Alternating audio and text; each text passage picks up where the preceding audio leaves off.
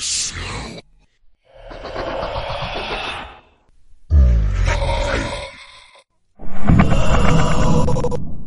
Before we kick things off, I just want to express my gratitude for tuning in to this video. It means a lot to us. If you enjoy our content, please consider supporting our small channel by liking and subscribing. Your support truly makes a difference. And if you find this story sending shivers down your spine, don't hesitate to leave a comment and let us know your thoughts. We love hearing from our viewers. As I made my way towards the Ghoul's Inn Hotel, the rain poured down relentlessly, drenching everything in its path. The cold droplets seemed to cut through the air, adding to the eerie atmosphere that surrounded the old building. Its Gothic architecture stood tall against the stormy sky, casting an ominous shadow over the surrounding area. Gargoyles perched on each corner, their stone faces twisted into grotesque expressions. Suddenly, a bolt of lightning illuminated the facade, revealing its decrepit state. In that fleeting moment, I could have sworn I saw a figure move behind one of the upper windows, sending a shiver down my spine. Determined to ignore the unease creeping up on me, I pushed open the grand, creaking doors and stepped inside. The lobby greeted me with an eerie silence, broken only by the steady ticking of an old grandfather clock. The air was heavy with the scent of mildew, mingled with a faint metallic undertone. Making my way towards the check-in desk, I was met by an elderly man with a gaunt face and deep-set eyes. His voice, as raspy as the wind outside, welcomed me to the Ghoul's Inn. "I'm Harold, the caretaker," he introduced himself. I mustered a smile, trying to hide my growing apprehension. "Thank you. I have a reservation," I replied, hoping to find solace in the familiarity of my booking. With a glimmer of curiosity shining in his eyes, Harold extended an antiquated key towards me. "Room 444, second floor. Have a delightful stay," he said. As I accepted the key, I could feel its icy weight in my palm, sending a shiver down my spine. Making my way towards the staircase, the dim lighting created elongated shadows that danced and flickered along the walls. Each step I took seemed to awaken the building, as it groaned and creaked, almost as if it was aware of my presence. Finally reaching the end of a narrow hallway, I found room 444. The once opulent carpet now appeared worn and stained. As I inserted the key into the lock, the door opened with a mournful groan, as if it held secrets waiting to be discovered. As I stepped into the room, I couldn't help but be taken aback by its surprisingly pristine condition. The grandeur of the large four-poster bed, the elegance of the wooden dresser, and the charm of the antique mirror hanging on the wall all seemed to transport me to a different era. However, amidst the vintage decor, there was a small, flickering television tucked away in the corner, a reminder of the modern world. Placing my bag on the floor, I couldn't shake off the eerie sensation of being watched, causing a shiver to run down my spine. Suddenly, a deafening clap of thunder reverberated through the room, startling me. I let out a nervous laugh, realizing it was just my imagination playing tricks on me. Determined to calm my nerves, I decided to indulge in a hot shower. Stepping into the small yet immaculate bathroom, the scorching water cascaded over me, providing a momentary respite. The warmth permeated through my body, offering a soothing relief that eased my worries, if only for a fleeting moment. Stepping out of the shower, a barely audible whisper caught my attention, causing me to freeze in place. Straining to listen, the whisper grew slightly louder, yet the words remained indiscernible.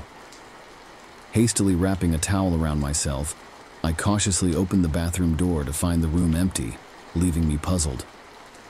Dismissing it as the wind or a figment of my imagination, I swiftly got dressed and decided to embark on a journey to uncover the history of the hotel. The dimly lit and intricate hallways guided me through a maze of antiquated paintings and dusty furniture, piquing my curiosity. Eventually stumbling upon a quaint library adjacent to the lobby, I was greeted by shelves filled with untouched books from decades past. Among them, a particular title stood out: The Haunting of the Ghoul's Inn Hotel. Intrigued, I delved into the mysterious world within the pages, eager to unravel the secrets hidden within the hotel's walls. As I delved into the pages, the hotel's eerie past unfolded before my eyes, revealing a tapestry of vanishing acts, tragic mishaps, and spectral apparitions. Amidst these bone-chilling accounts, one particular tale sent shivers cascading down my spine: the haunting legend of Room 444. According to the ancient chronicle, a young couple had once sought refuge within its walls. Joanna, the ill-fated woman, was discovered lifeless in the bathtub, her visage forever etched in a mask of sheer terror. Henry, her betrothed, mysteriously vanished without a trace. Since that fateful day, both guests and staff have borne witness to whispers that dance upon the air, fleeting shadows that flicker in the corners, and an overwhelming sense of foreboding that permeates the very essence of the room. As I reluctantly closed the book, my hands quivered with trepidation. Though I reassured myself that it was merely a work of fiction, an unsettling unease clung to my thoughts. Seeking solace, I made my way back to my own room, yearning for the solace of slumber to dispel the lingering disquietude that plagued my mind. As I made my way back, the hushed whispers started up again, this time growing louder and more insistent. My heart raced, urging me to pick up my pace. When I finally reached Room 404, I was taken aback to find the door slightly ajar. I distinctly remembered closing it before leaving. Summoning my courage, I took a deep breath and pushed the door open, stepping into the darkness. The only source of light was the occasional flash of lightning from the storm outside, casting eerie shadows that danced across the room. I reached for the light switch, but to my dismay, the lights refused to come on.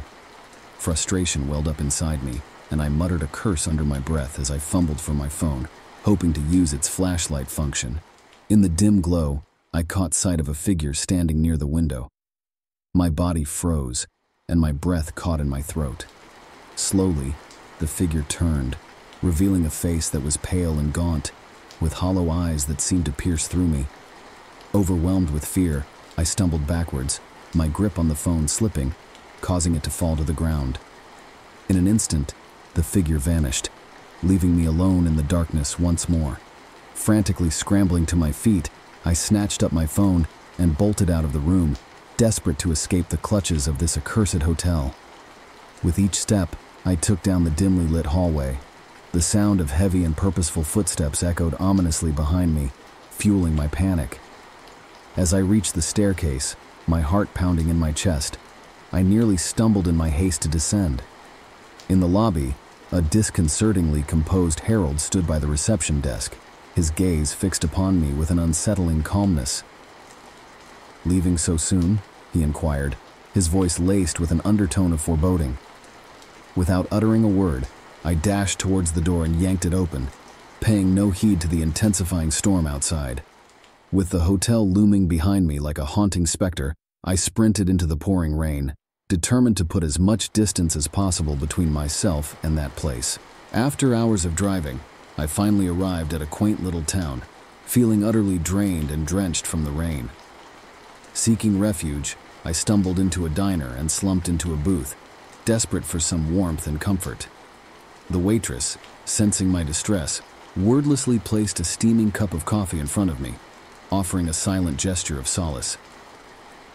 As I sipped the coffee, attempting to calm my frayed nerves, I heard faint whispers swirling around me, sending shivers down my spine. Despite the diner being nearly deserted, the whispers seemed to grow louder, filling the air with an eerie presence. Struggling to comprehend the words being murmured, I felt a sense of unease creeping over me.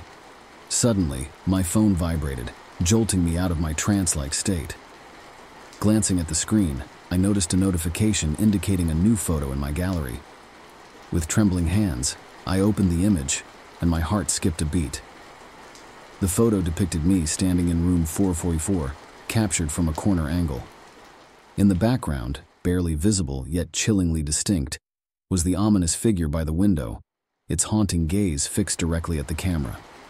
The blood drained from my face as a wave of terror washed over me, realizing the gravity of the situation I found myself in. As I gently placed the phone back on its cradle, a shiver ran down my spine. The once faint whispers had transformed into a cacophony of eerie voices, echoing through the empty room. They seemed to crawl closer, wrapping around me like a sinister embrace, making it hard to breathe. I had managed to flee from the clutches of the Ghoul's Inn hotel, but its malevolence had found a way to haunt me even outside its walls.